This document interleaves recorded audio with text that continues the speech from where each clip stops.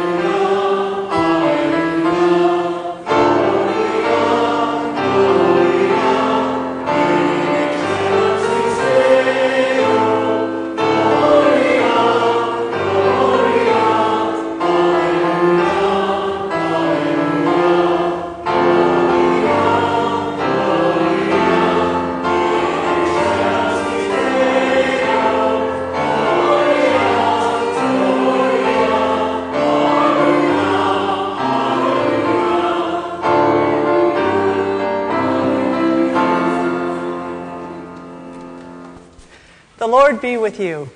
Also with you. Let us pray. O God, because without you we are not able to please you, mercifully grant that your Holy Spirit may in all things direct and rule our hearts. Through Jesus Christ our Lord, who lives and reigns with you and the Holy Spirit, one God, forever and ever. Amen. Please be seated, and while the first reader is coming up,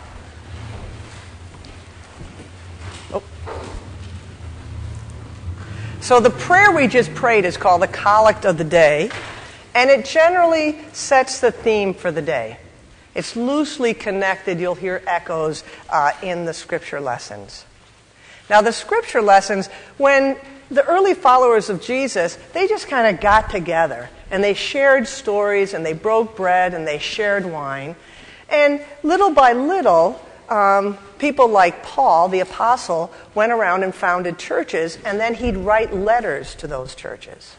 And so people would read those, and they were really popular, so they'd kind of share them a little amongst churches, a little bit like baseball cards maybe even. And then they would also read from their own scripture, the Hebrew scriptures, because in the beginning at least, the church was mostly Jewish, and Jesus was Jewish. And then a little bit later, people started, before people forgot, they started compiling the stories of Jesus into books. And there were many books, 4 of which we have today that the church has recognized: Matthew, Mark, Luke, and John. And those are called Gospels because the gospel means good news, specifically the good news about Jesus. A reading from the book of Jeremiah. At that time it will be said to this people and to Jerusalem, "A hot wind comes from me out of bare heights in the desert toward my poor people, not to winnow or cleanse, a wind too strong for that. Now it is I who speak in judgment against them. For my people are foolish. They do not know me. They are stupid children. They have no understanding. They are skilled in doing evil, but do not know how to do good. I looked on the earth, and lo, it was waste and void, and to the heavens, and they had no light. I looked on the mountains, and lo, they were quaking, and all the hills moved to and fro. I looked, and lo, there was no one at all, and all the birds of the air had fled. I looked, and lo, the fruitful land was a desert, and all its cities were laid in ruins before the Lord, before his fierce anger. For thus says the Lord, the whole land shall be a desolation, yet I will not make a full end. Because of this the earth shall mourn, and the heavens above grow black. For I have spoken, I have purposed, I have not relented, nor will I turn back. The word of the Lord. Please stand for the reading of Psalm 14. I will read up to the asterisk, and you will respond by reading after the asterisk. The fool has said in his heart, there is no God. All are corrupt and commit abominable acts. There is none who does any good. The Lord looks down from heaven upon us all. To see if there is any who is wise, if there is one who seeks after God. Everyone has proved faithless. All alike have turned bad. There is none who does good, no, not one. Have they no knowledge, all those evildoers? Who eat up my people like bread, and do not call upon the Lord. See how they tremble with fear. Because God is in the company of the righteous. Their aim is to confound the plans of the afflicted. But the Lord is their refuge. Oh, that Israel's deliverance would come out of Zion. When the Lord restores the fortunes of his people, Jacob will rejoice, and Israel will be glad.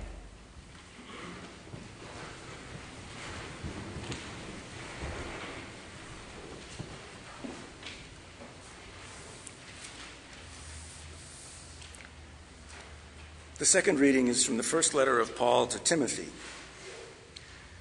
I am grateful to Christ Jesus our Lord, who has strengthened me, because he judged me faithful and appointed me to his service, even though I was formerly a blasphemer, a persecutor, and a man of violence. But I received mercy because I had acted ignorantly in unbelief. And the grace of our Lord overflowed for me with the faith and love that are in Christ Jesus. This saying is sure and worthy of full acceptance, that Christ Jesus came into the world to save sinners, of whom I am the foremost.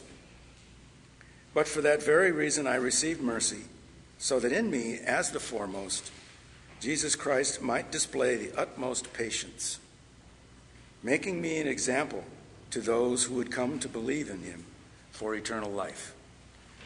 To the King of the ages, immortal, invisible, the only God, be honor and glory forever and ever. Amen. The word of the Lord.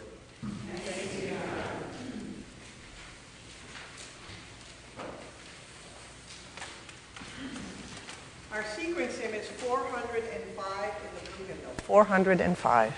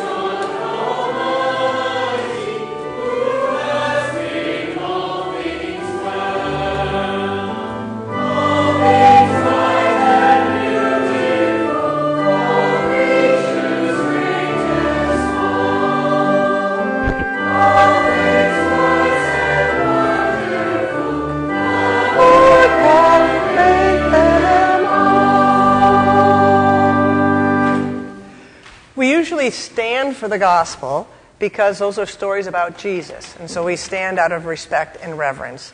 However, I'm going to use the Sparks Story Bible today, and so you can be seated because I'm going to see if there's any little kids or any kids who want to come help me with this. You want to come help me? You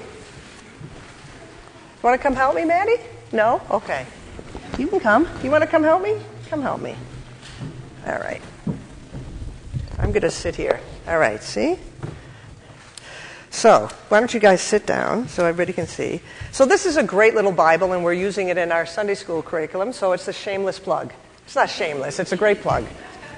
And these children's Bibles kind of help children understand, and so the trick of a children's Bible is to make it simple without changing the meaning. Some Bibles I won't ever recommend because it's got that church's slant on the story. So there's already too much commentary on it. But the Sparks Bible and the Sparks curriculum is a great curriculum. So this is a story that is assigned for today already, and it's about Jesus tells two parables about getting lost. It's the lost sheep and the lost coin, all right? So you can look here if you want to see these pictures. Telling stories was Jesus' favorite way to teach people about God. He said, once there was a shepherd who had 100 sheep. He loved them all, the big ones and the little ones, the good ones and the naughty ones. They were his sheep, and he loved them. Sounds like moms and dads, huh? Every day, this shepherd counted his sheep to make sure they were all safe. One day, he counted only 99 sheep. That meant how many were missing? One. That's right. One was missing. Right away, the shepherd left the 99 sheep together and went to look for the one that was lost. Hi, Rowan. Hi, buddy. Look at your fingers. All right.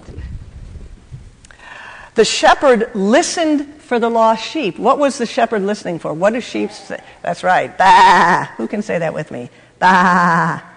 You think any adults would be childlike enough to say that? Bah! All right. He looked in all the places that sheep might get stuck or in trouble. It took a while, but guess what? The shepherd kept looking until he found the missing one. Then he called to all his friends and neighbors. Come on over, he cried. I found my sheep. Let's have a party. Because he was so happy, right? And then Jesus told another story. I have another story, Jesus said. Once there was a woman, and she had 10 little silver coins. One day when she was counting them, she discovered that she had lost one. What do you think she did? Did she think to herself, oh, well, I've still got 9, so who cares about 1? What do you think? Do you think they did that? She said that? No. No, she didn't. She lit her lamp and swept the house from top to bottom. She looked under and over and around everything in her house until she found that lost coin. Can you find where that lost coin is? It's kind of hidden. You see where it is? Yeah, right there. That's right. It was hidden. So then, she was so happy, she too had a party to celebrate. God is like this shepherd and this woman, you know, Jesus said. God would never stop looking for someone who was lost. Never, ever, ever. Has anybody ever gotten lost? Yeah, what happened? Who found you? No, I found my way back. You found your way back, okay. Well, sometimes little kids get lost and their parents look all over the place and they find them. And that's like God. God's always going to look for us. If we feel lost, God's there to help find us. Help us with math tests? I don't know if he can help you with math tests. All right. Thank you, guys. You can go back and sit down.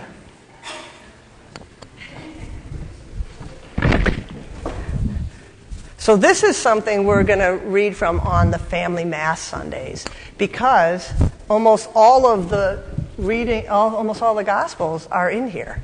And it's a way to include our children more in worship on those Sundays. The thing is, a sermon is to take the gospel and all the lessons and figure out how as the preacher can interpret them to connect with your lives. Karl Barth, a Swiss theologian, said, take your Bible and take your newspaper. Read them both, but interpret the newspaper from your Bible. See, it's important that we address the issues of the world, but we need to do that with an understanding of our faith. So, some people gave me some questions ahead of time.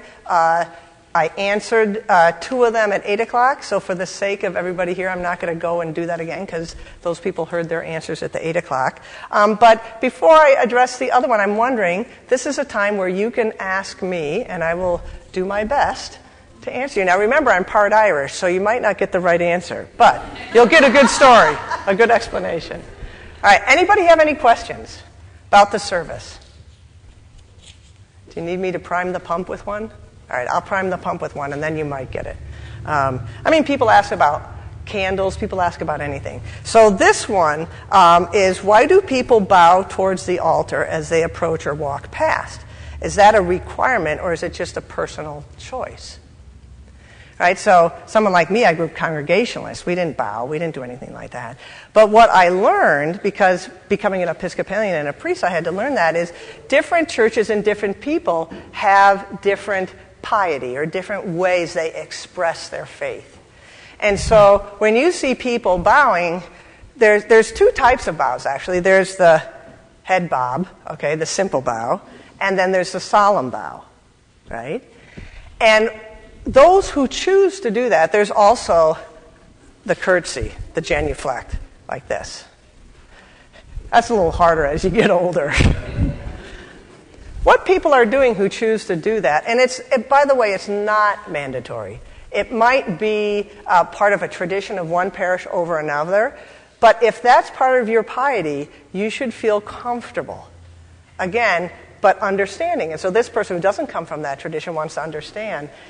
So the main thing that we're showing reverence to, if we choose to do that, is the reserved sacrament that's in there. That's why we have that lit candle. It lets us know that we have some reserved sacrament in there. And we believe that Jesus is truly present with us in the reserved sacrament. So that's why we might bow to that. Also the altar, because this is where the sacred meal happens, we might choose to reverence that. You'll also see sometimes when the cross is processed in, people will bow to the cross because that is the ultimate sacrifice where Jesus showed us his love. You don't have to, but that is a tradition in many churches and in this tradition too. It's kind of like standing or kneeling. In the prayer book, it says that people may stand or they may kneel during the Eucharistic prayer. What's important is decide what helps you be in an attitude of worship. Does kneeling help you do that? Do you want to still kneel, but your knees won't let you anymore? So then do you do kind of like that sit kneel or just a sit? Or does standing help you stand for prayer? Because that was the ancient church's stance. You stood. What's just important is after we sing the Sanctus, right, in the Eucharist, you just decide what you're going to do. Right? Sometimes I wait 5 seconds for people to kneel, and they don't. So sometimes I just go ahead, and then people are like, oh my gosh, I got to kneel now. It's up to you. It is what helps you worship. So after we do the Gloria, if you want to keep standing for prayer, stand for prayer. If you want to kneel, that's the time to kneel. So it's up to you. So did that prime the pump a little bit? Any questions? Oh, come on, the 8 o'clockers were more than you. Yes, Deb. Right. And what about like saying amen after you get Eucharist? Okay. All right, so here's another thing. When I was in seminary and I was at this church, I said to my priest that I was reporting to, because I grew up Congregationalist, okay, so a lack of understanding. So I said, why do people cross themselves? And she says, why don't you try it for a week or 2 and then we'll talk. So I did. I was like, oh, wow. Like, chakra, no, I won't get into that. But But it's a very tactile thing. And what she said is, many people will cross themselves, it's kind of like bowing. Right? Sometimes when the cross comes in, people will cross themselves instead of bow. It's a way to remember this is a sacred moment.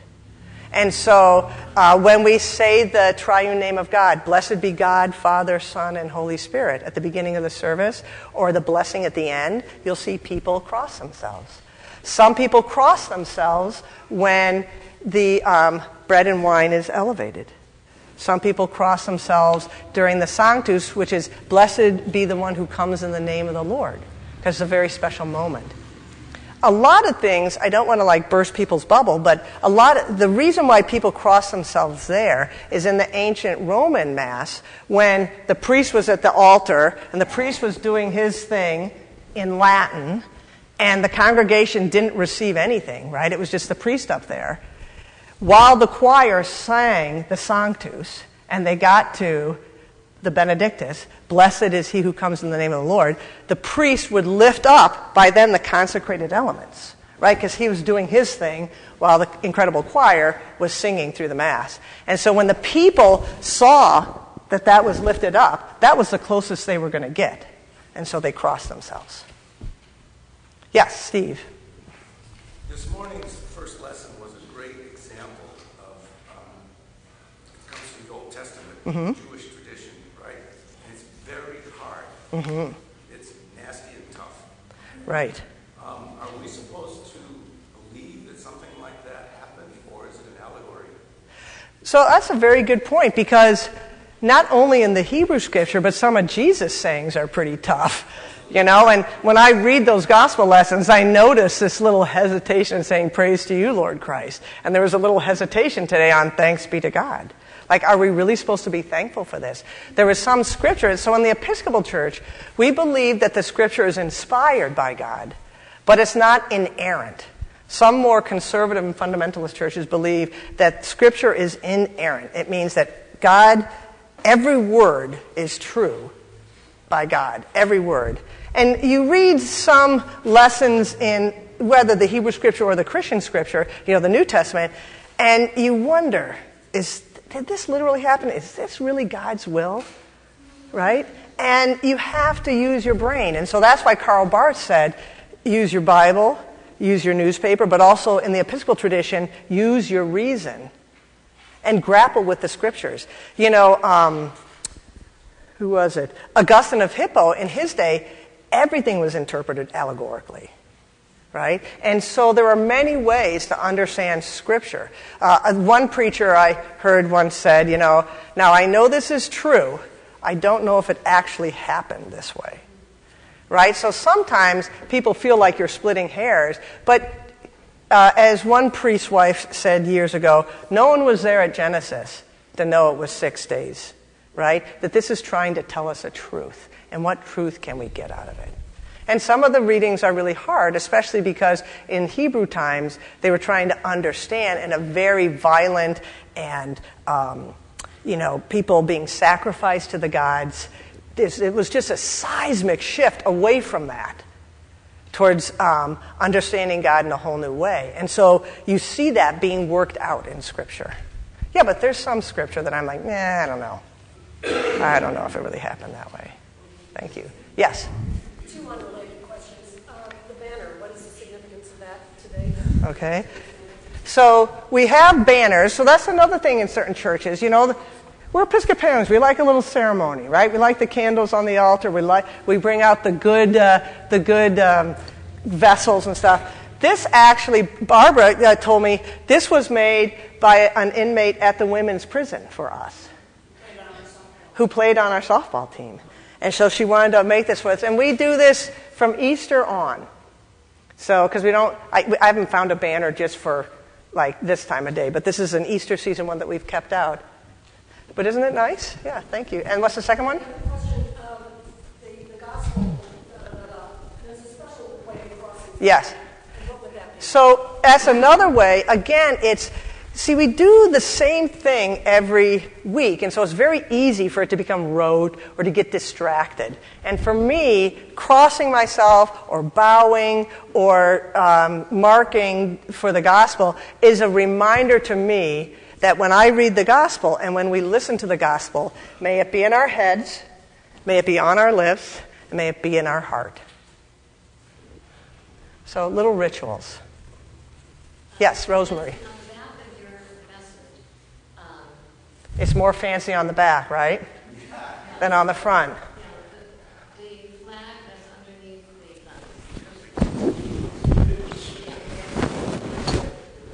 Mm-hmm. the white flag with the red sign. What is that? What does it signify? Probably the cross of Christ, a banner for Christ, because he's the Lamb of God. That's Jesus right there, and that's probably, I don't know, I'm making it up here, Rosemary, so. I don't know what the white and red one is. St. George's Cross, there we go, maybe, yeah. Yeah. But the important thing is that that's the Lamb of God who takes away the sins of the world. And these vestments, a lot of vestments were made before the 79 prayer book, before the priest faced the people in worship. And so that's why the fancy is not on the front, the fancy is on the back, because this altar used to be up there. And so the priest would do this. The first part, the Lord be with you and also with you, lift up your hearts, we lift them to the Lord, blah, blah, blah, blah. And then the priest would turn around and for the rest of the service wouldn't be looking at you. And so that's why the fancy was on the back. Thank you. You're welcome. What are the symbolism of the different vestments? The different colors. So again, we're not plain Janes here as Episcopalians. We like to ritualize. We like to symbolize. We like to use our senses, right, and our eyes. And so this is the season after Pentecost. Some traditions call it ordinary time. And so it's a time of growth. And so we have the green. Same with Epiphany, the season after Epiphany. It's a time when we learn about our faith and grow in our faith, green. But there are times when we use white, right? At Easter, at Christmas, for baptisms and funerals. It's when we talk about new life coming into the world. When Jesus was born, new life coming into the world with Jesus' resurrection. And when we have a baptism, that's celebrating new life. When we have a funeral, we're celebrating resurrected life. Also, in a wedding, we're celebrating new life of this couple. Red is for Pentecost. It's the sign of the Spirit, but also for martyrs, right? Or for apostles. Purple is a sign of royalty and penance, and so we have that during Advent and Lent. Some Episcopal churches uses blue during Advent because there was a color in Canterbury that's Sarum blue for Advent, but we keep purple. All right. Oh, James, okay, and then we got to move on. So, and then I'll get right there. Yes. So St. Matthew's is an Episcopal church here in Gospel. Right. And This is a liturgical question. Yes. Okay. Okay. So we perform a liturgy here Uh-huh. that has somewhat been adjusted, and as rectors have authority in the UC to modify the liturgy to what they think will work best for the congregation. So how does the liturgy that we do here connect us to the greater church? Well, if you go into an Episcopal church, most will be using this Book of Common Prayer. Most will have communion every week. Some Episcopal churches print out the service front to back, start to finish, including the hymns, in little bulletins that have everything in it. We don't do that. And so this is called the Book of Common Prayer because this is the structure that we use. If we're, at 8 o'clock we were Rite 1, at 10 o'clock we're Rite 2. We did Eucharistic Prayer 2 at 8 o'clock. We're going to do Prayer B, I think, at 10 o'clock. So there's lots of, it's like Garanimals, right? There's lots of different ways to do it. but you're still within this general framework that the Episcopal Church has set forth for worship. And there's a lot of leniency and variety along on those ways, which hymns you pick, which prayer you pick, things like that. Yes? One. Yeah, one. Okay. On the lectern, Yes. what is the triangle? What is that? So this is a symbol for the Trinity. So you have the Trinity, and then you have the Father, the Son, and the Holy Spirit. So one God, three persons. Now thank you for that. We're about to go on to the Nicene Creed, the prayers, the peace. Now the Nicene Creed, to some people, feels really foreign because it's 4th century Greek philosophical thought. But it was to set forth the parameters of what we believe, because in the early church, different people were stressing different things. And so the church came to a consensus of what is the outline of our faith. The first creed was just 3 words, though, and it was very political. Not partisan, but political. So when someone says that the church shouldn't be political, I always remind them the first creed was this: Jesus is Lord. Now, how is that political? Well, at the time, you were supposed to go around and say, Caesar is Lord. So that's got a lot of chutzpah to go around and say, Jesus is Lord instead of Caesar is Lord. And so when we stand up and we say, we recite the Nicene Creed, we're using ancient words to talk about our faith. And then we go into the prayers because that's a response. We want to lift up what's on our heart. We want to lift up our country and the world. We want to lift up the environment. We want to lift up those who are suffering. We want to rejoice with things that people are rejoicing about. And so we offer all that up to God. And then because we want to be right with God and one another, in most of the seasons we have a confession where we can unburden ourselves of what's weighing us down and be reminded of God's absolute forgiveness so that we can approach this altar in peace and with a sound and good mind. So now let us stand and recite the Nicene Creed found on page 358.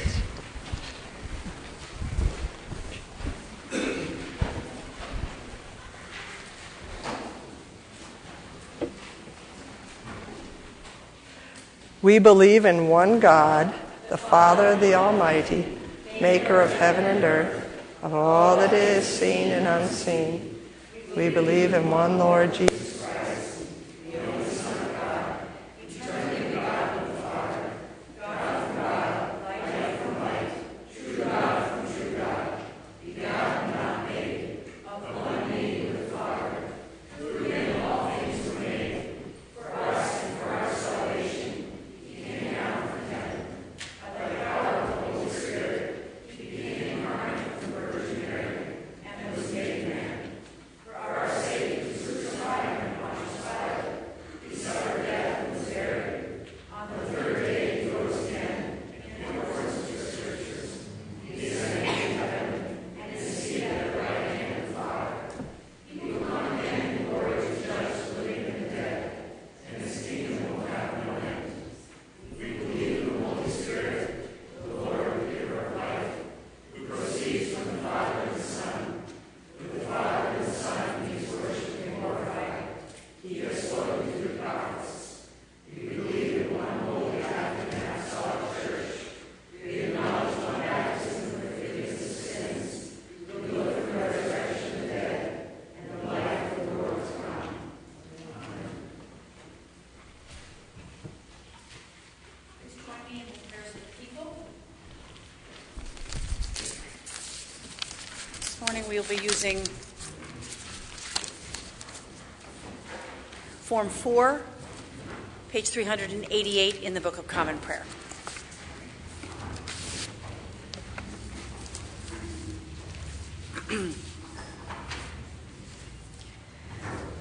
Let us pray for the Church and for the world.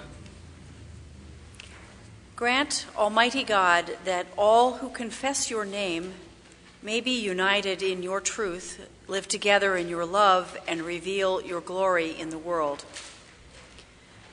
We pray for Michael, our presiding bishop, Rob, our bishop, Nancy, our rector, and for grandparents everywhere. Lord, in your mercy, guide the people of this land and of all the nations in the ways of justice and peace, that we may honor one another and serve the common good. Lord, in your mercy,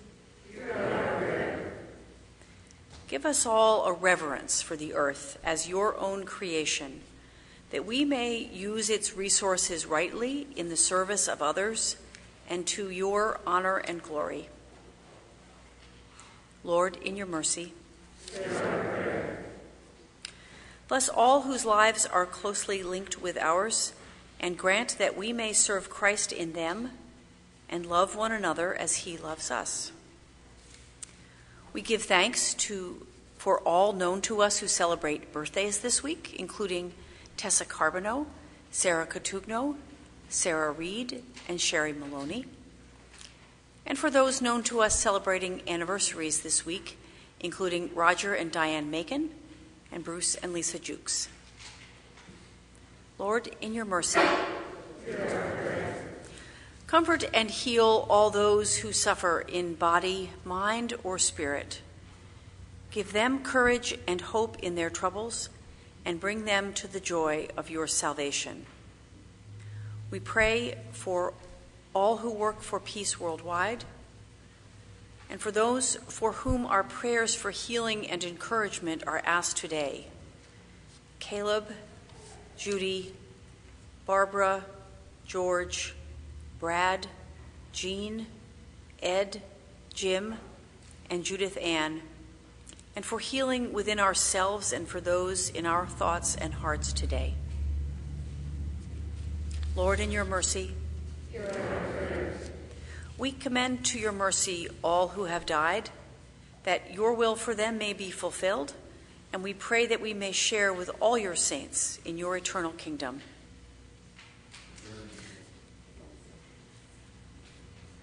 Lord, in your mercy, Almighty and eternal God, ruler of all things in heaven and earth, mercifully accept the prayers of your people and strengthen us to do your will through Jesus Christ our Lord. Amen. Amen.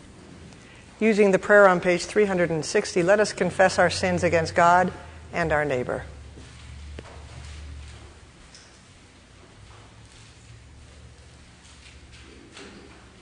Most merciful God, we confess that we have sinned against you in thought, word, and deed, by what we have done and by what we have left undone. We have not loved you with our whole heart. We have not loved our neighbors as ourselves. We are truly sorry and humbly repent. For the sake of your Son, Jesus Christ, have mercy on us and forgive us, that we may delight in your will and walk in your ways, to the glory of your name. Amen. Almighty God, have mercy on you, forgive you all your sins through our Lord Jesus Christ, strengthen you in all goodness, and by the power of the Holy Spirit, keep you in eternal life. Amen. Please stand for the peace. The peace of the Lord be always with you.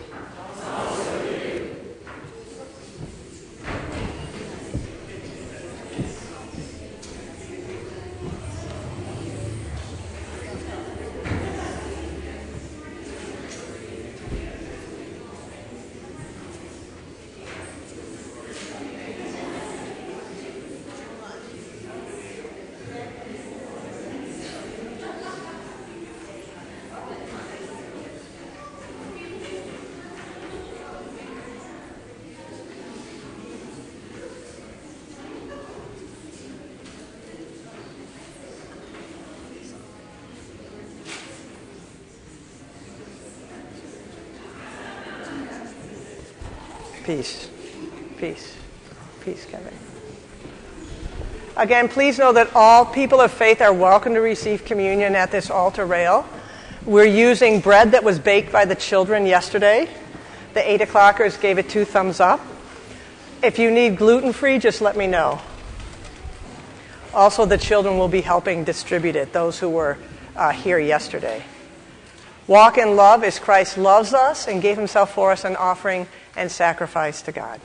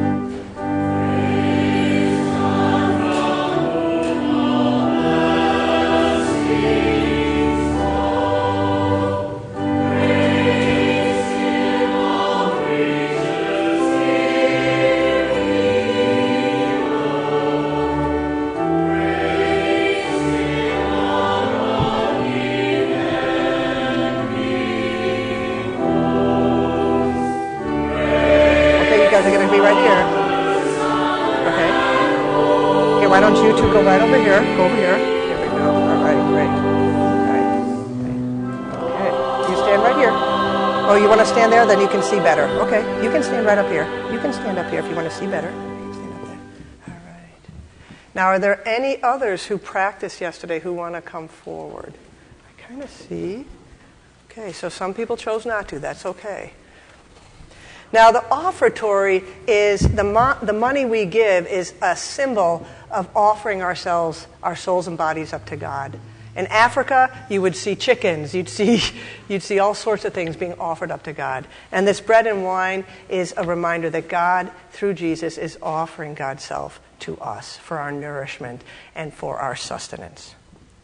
So we continue with Eucharistic Prayer B, found on page 367.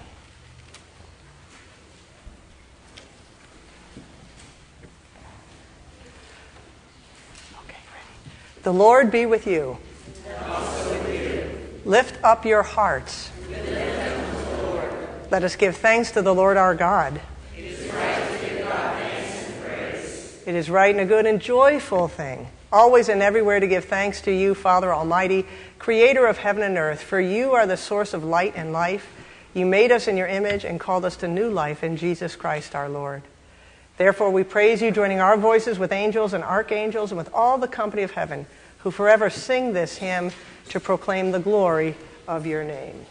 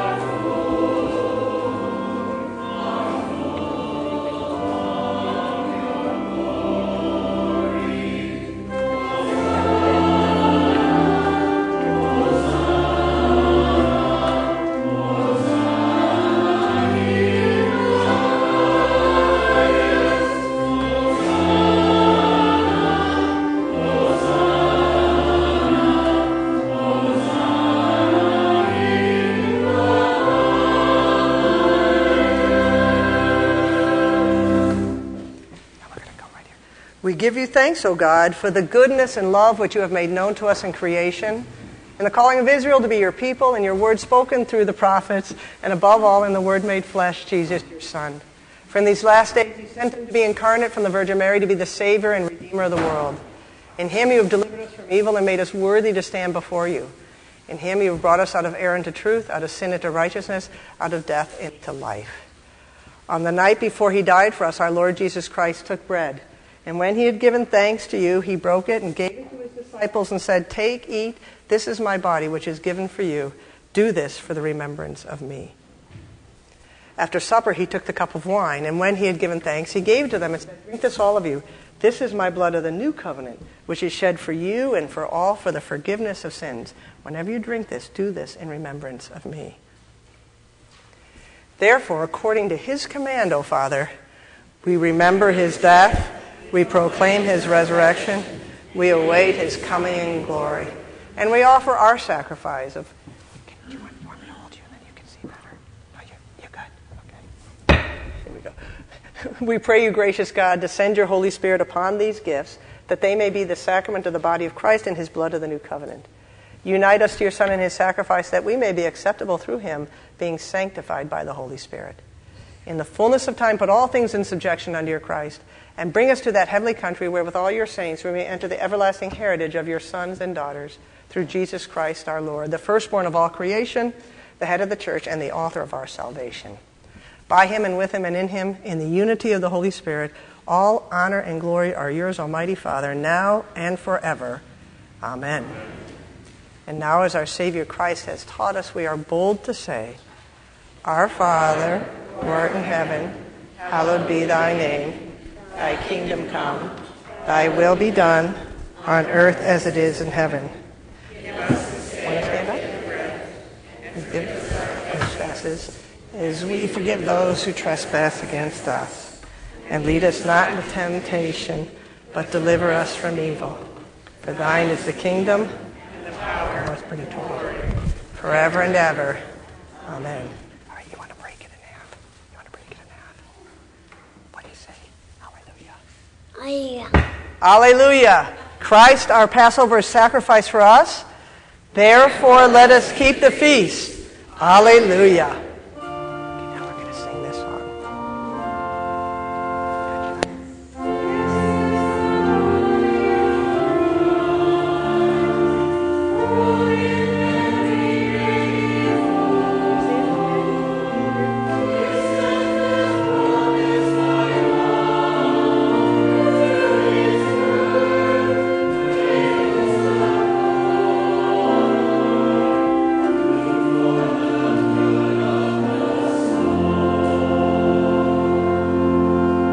These are the gifts of God for the people of God. Please come.